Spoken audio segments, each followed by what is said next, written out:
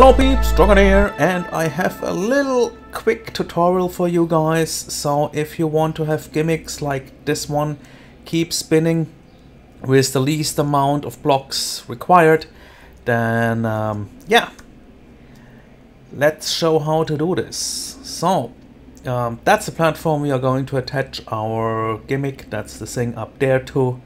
So let's get into that. Hello? There we go. So what we need is a rail rotation block, of course. So I pick just one, doesn't matter which direction, and then I'm just going to, you know, place that there. Now, to keep that thing spinning, you need, where is it? There, button. A button. Now, the thing with this button is it has to be put right next to that rotation block, because as every logic module, also the button receives a signal whenever that thing has reached another state, right? Like, for example, you know, when something moves over rails and you have a module next to it, that module will get triggered as soon as something enters the rail.